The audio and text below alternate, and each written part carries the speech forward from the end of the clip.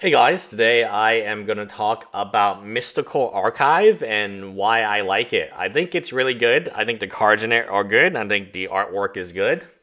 This is from the new set Strixhaven in the collector's edition, the $250 product that we now have. Now, before we begin, the $250 product is it's very strange to me that we still have this product, even though, yes, we've had it since Throne of the Eldraine. But this kind of makes sense. I understand the collector's edition if it was eternally playable cards, like Tainted Pack, for instance.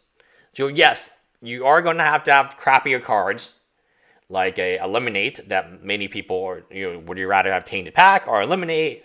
Definitely the Tainted Pack sees quite a bit of play in EDH. One of the Beller tutors. Demonic is also on it, as is Time Warp, I believe, is on this one too. And those are heavily played cards in EDH. So I do like the card selection. I like the idea of unique artwork on cards that there's no question these cards will be played. Some of these cards are like Demonic Tutor. If you have a black EDH deck, you are going to play Demonic Tutor. I don't know any black EDH decks that would not want that. Something like Defiant Strike, though, it's a little bit more like, what type of deck would want to play that? So I do like the set, and I think the idea of having eternally playable cards that you know are good printed in a collector's edition, which costs more money. Again, it costs more money because you have better cards in it. And every card is about a foil. I mean, if you want to look at the foil price right now of a regular... I mean, it used to be that foil regular cards, it could be money, and now it's like, it's pretty gross in terms of where they are going. Anyway, in terms of the foils are really bad conditioning, and they are worthless nowadays. Like, you might actually be better off with the non-foil than the foil if it's a standard card. So back to these cards, I think they are criminally underpriced. I do think that after COVID-19 goes... everyone who wants to get vaccinated gets vaccinated. Everyone who doesn't anyway. And people come back to your local store. That these cards will go up in price. It's not surprising. So out of the major games, Pokemon, sports cards, and Yu-Gi-Oh, you could say is more play. People play Yu-Gi-Oh, but Pokemon, people don't play Pokemon. People play Magic, and I think that is one of the reasons Magic hasn't really boomed like Pokemon has, because Pokemon is 95% collectible, 5% playable. Magic is 50-50, and especially these cards. Like, I love Nahiri. I think that artwork is pretty cool. Reminds me of Summer John from FGO, and I don't have any issue with this. I don't have any issue with this concept. I've always had an issue with the concept of, should we have standard cards, and should these standard cards be more expensive than normal? And if these standard cards are more expensive than normal, what will players use these cards for after? And there's no reasonable explanation of what's going on. Like Throne of the Eldraine, and I will say this: Pharaoh's Beyond Death, Ikoria, pretty cool. They got Godzilla cards and so on, whatever. They are not good collectible sets. I will say this. Everything goes up in price because we're right now Joe Biden hyperinflation times. But I truly don't believe they are good investments, because even though the quote box goes up in price, the demand isn't really there. How many people want to buy a Throne of the Eldraine Collector's Edition box on release date? You would say a lot. I would actually say 95% of boxes are probably bought release date or soon afterwards. Maybe they hold on to the boxes to resell, but yeah, if you look at the volume, so one of the things that when you buy a stock, you look at is not just the price and how it goes up, it's a volume of trading. Is this an active stock? And this should be known to anyone in TCG player. I had a conversation with a seller via email last night, and he wanted to use TCG mids or TCG lows based on some vintage cards, and I said no, because those aren't the real prices. The marketplace price is a real one. That's the one that's sold.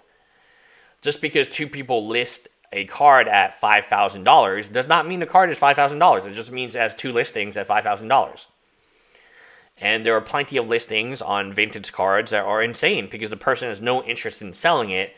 They're using it to drive traffic to their website or to other cards they have.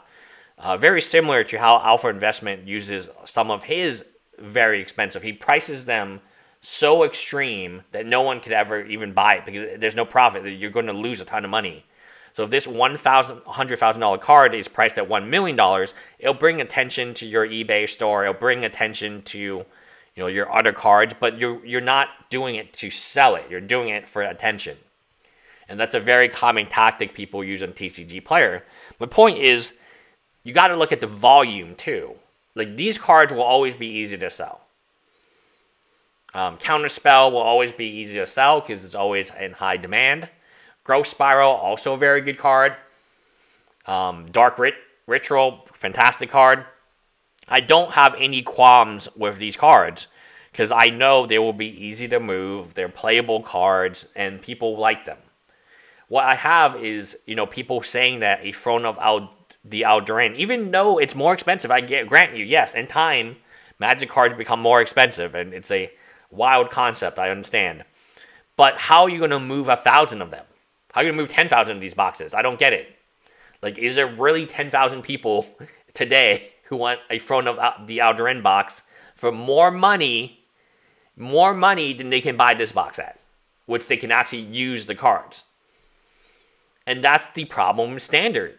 The problem with Standard boxes, after they rotate out, the utility of it is gone. And yes, I understand, Kaladesh boxes are much pricey, but you can pick and choose. And in hindsight, that's unfair to do. But hey, in hindsight, I invested in Kaladesh boxes that turned out great. The majority of boxes are not going to be like that. And the majority of collector's editions, especially, you're going to have trouble selling it because the demand is not there. If you have 1,000 or 10,000 of these boxes, how are you going to sell it? I really refuse to believe there's so many people. That's why you got to buy singles. Buy singles, buy singles, buy singles. Like, it is absolutely necessary for you to buy singles, and that's where you can make money in MTG Finance. Now, if you buy singles for Standard cards, it's not going to work. It's just not going to work. I can't tell you.